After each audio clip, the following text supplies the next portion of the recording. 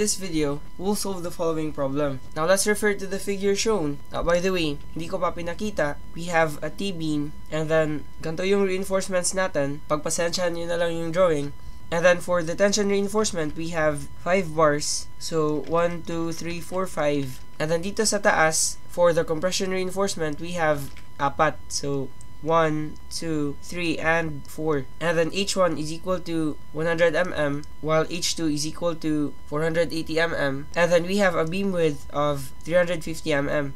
By the way, hindi ko nasulat, yung steel covering daw is 70 mm. And so from the center of the bar, patungo dito, this is 70 mm. And so this means that our D will be 480 plus 100 minus 70. So 480 plus 100 minus 70, this will give us 510. So D is equal to 510 mm. Now by the way, dito pala, our beam is a simple span of 6 meters. And so diba, since this is the portion of the beam in which the minimum stirrups or web reinforcement is needed, then we first have to compute VU and we also need VC. And so ito yung gagawin natin. First, let's solve VC. Now VC is just 0.17 lambda square root of FC prime multiplied by B multiplied by D. And so this is 0.17 times 1, since we'll just assume normal weight concrete, and then square root of FC prime, which is 34, multiplied by B, which is 350, times D, which is 510. Again, this just comes from 480 plus 100 minus 70.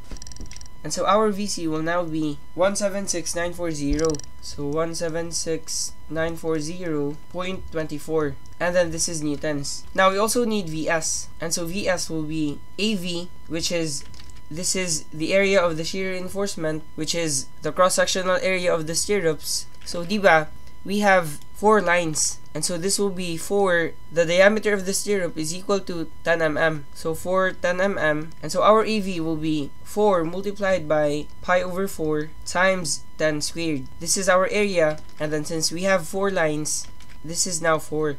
Again, you're considering the area of the stirrup times FYT. If not given, FYT is just FYV. So this is 275. And then multiplied by D, which is 510.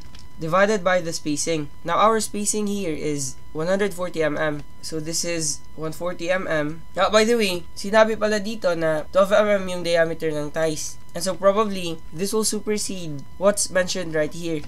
And so let's just use 12. And then try natin yung VS. And so input natin 4 times pi over 4 times 12 squared times 275 times 510 over 140. This will give us 453,197.18. And then this is newtons. Now diba, alam natin na VU is equal to phi multiplied by VS plus VC. And so we can now compute VU. So our VU will be phi, which is for shear 0.75. So 0.75 times VS, which is 453,197.18 plus 176,940.24 for VC. And so this is now 472,603. And then this is newtons. And so we can now convert this. And so our VU here will be this length. This is this value, 472,603. Now how about VVC? VVC will just be 0.75 multiplied by this one. So 176,940.24. This gives us 132,705.18. And so dividing this by 2, we have 66,352.5. And so using ratio and proportion, since this is D, which is 0.51 meters, we can now solve this. So diba, if this is 6 meters, then this is now 3 meters, this distance.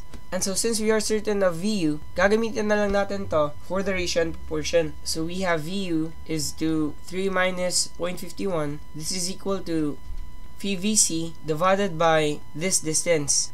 Sabihin na lang natin na this is D1. And so over D1, we now have 472,603 over 3 minus 0.51. This is equal to 132,705, which is phi VC divided by D1. And so we can now solve D1. And so D1 will be 0.699 or 0.7. And then this is meters. However, this isn't what we are looking for. We are actually looking for this distance. Now, if this is 0.7, then this distance will be 0.35 because this is phi VC over 2. And so this distance will now be 0.35. This is how we can solve the problem. However, you actually have to account two sides. Now, diba, if this is 0.35, then this distance will also be 0.35. And so for the total length of the beam, where the minimum stirrups is required, that will be 0.35 plus 0.35. And so 0.35 plus 0.35, this will be 0.7 meters. This is our answer.